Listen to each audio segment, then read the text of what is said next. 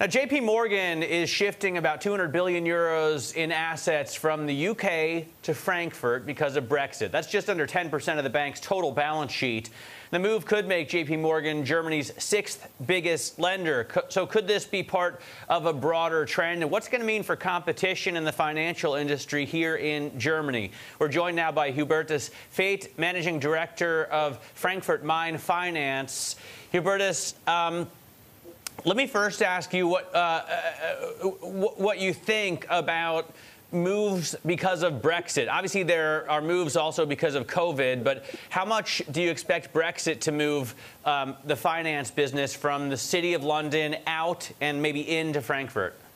Yeah, well, what we expect is anywhere between 750 to 800 billion euro of banking assets to be moved into Frankfurt.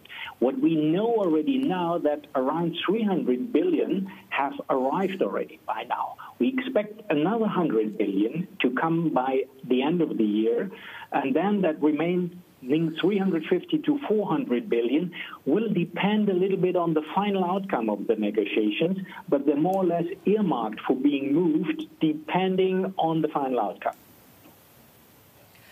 So this could be, so there could be much more of this still to come then, Hubertus, from other banks? I think we're only halfway through.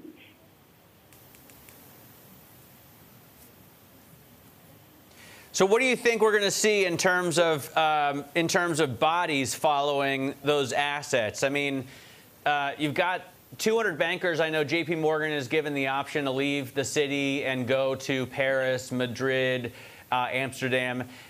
Do you think Frankfurt's going to be a winner in terms of attracting those bankers? Do we have the right infrastructure, for example, in place? Yeah. If you look at bodies, I think you have to take COVID into consideration. What we've seen by already end of last year were about 1,500 jobs moving in. And jobs doesn't not necessarily mean bodies. Why? If the job moves in, it can be locally recruited because the ecosystem here is actually sufficiently sophisticated that for most of the jobs, you can recruit locally. So it's not necessary to really move bodies. We had expected by the beginning of the year that throughout 2020, another 2,000 jobs would follow. Obviously, given COVID, we haven't seen that. There is, however, a very close relationship between assets and bodies. So what we see now is that assets moving in and bodies will very likely be delayed when moving in. Why is that the case? For the simple reason because the regulators want to see bodies backing up the assets.